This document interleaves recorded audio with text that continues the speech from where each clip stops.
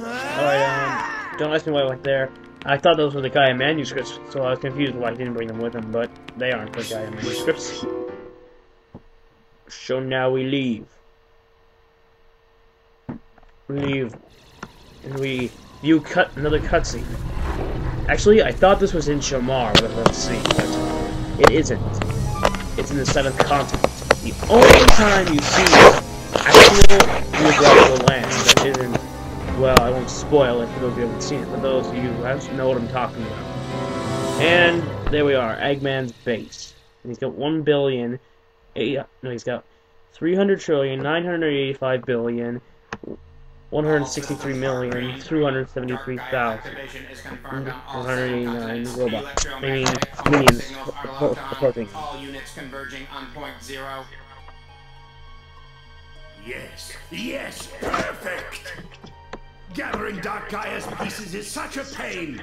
I'll have them come to me instead.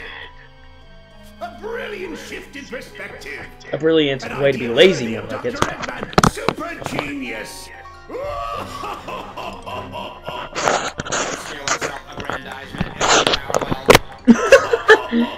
Owned!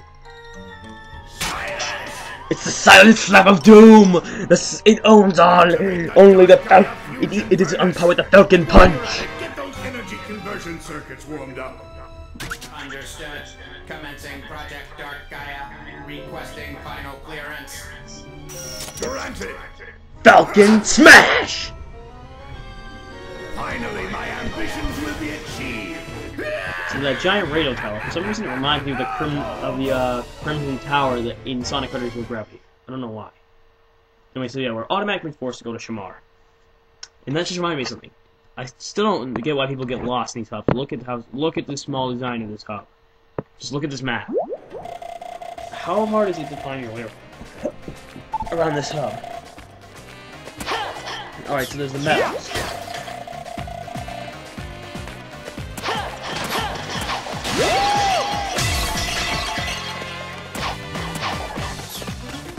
Screw that there. Screw that. We'll find the compressor after. First, we need to collect the moon metal. And there are 4 total. And that's actually a shortcut. It's a very convenient shortcut for Sonic. So even in the hub world, Sonic can move around faster. And there's actually a medal back there. I didn't see it, but I don't worry, I do grab it. I just checked over here. So there's the moon medal. And I'm forgetting to interact with the people here, but don't worry, I remember too, because I know we have to get that achievement. The colorful butterfly. And actually, I felt like talking to this guy. Because this guy, you know all those teas that we kept collecting in different areas? The red tea, the light blue tea, the yada and everything? He is the reason why. He is the guy that we're fucking him for, really. Oh, this guy. That guy back there, for some reason, I don't know how I never talked to him for a very long period of time, but he was the last guy I talked to before I got close to Butterfly Achievement. And I'm like, how did I not notice him? I had significantly been in depth with other missions and everything before I found him. Anyway, he's the sister of that girl, the one who's lost, who lives here, in Shamar, area representing Egypt. I think, and, No questions, they talk way too much. She forgot to get married, she talked too much. Those two forgot to get married, they talk too much. Anyway, yeah. It's air hunger, blah, blah, blah, blah, yeah, we get it.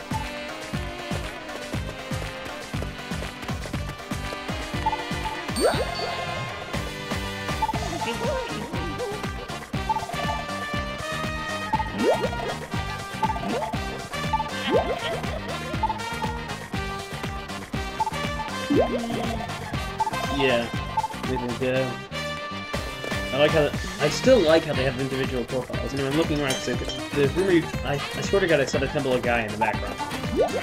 Also, I swear to God in the ending it shows this place, and I swear to God I saw the moon right below the sun. Which makes no sense.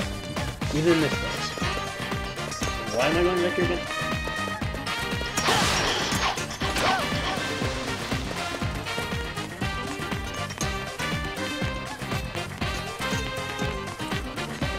Alright. Easy win.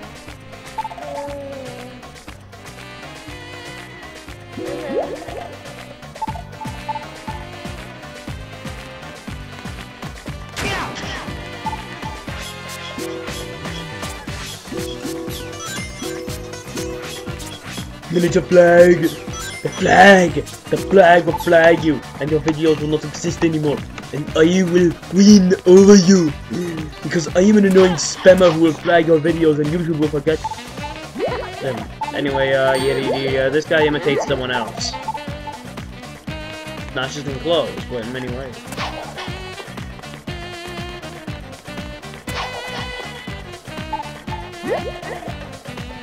Alright. Yeah, this is one of the first ones to grab my attention because it's so weird. The pretty comedic version of Peach and Shamar. Oh, please, that's pathetic.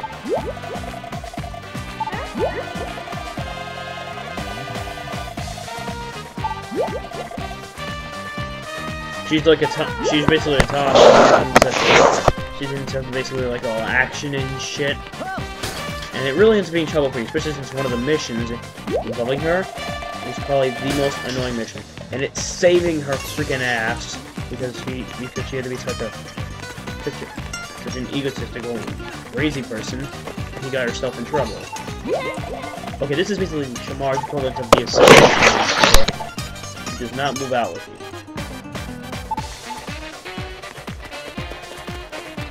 Well, I think he does in the Weavers, you know, I'm not sure about that.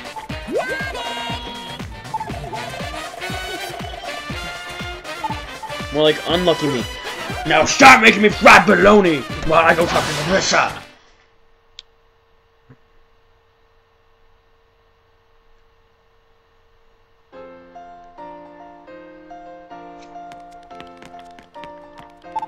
Good day. Good day to you too, sir. Now suck yourself off and die. Sonic? Before I shoot you. Shoot you with my finger gun. That will somehow kill you. Anyway, yada, he's telling us to do stuff we already know. Oh wait. Yeah, he talked about Empire City. Great, just great. That's not stuff you'll hate that stage to hell. Especially on your first time through. It's an ass bitch raper.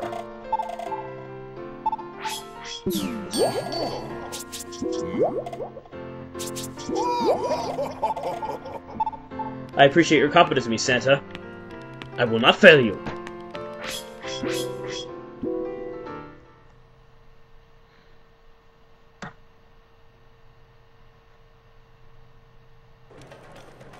Alright, till next time.